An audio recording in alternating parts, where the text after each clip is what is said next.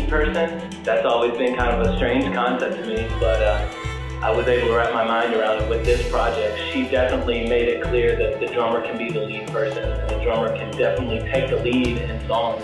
I mean, in dance music and in hip-hop, the drums definitely kind of lead the song and sway it, but this is a whole different thing because Yael, like I said, has like melodic aspects of her drums that they actually create notes, they actually create melody.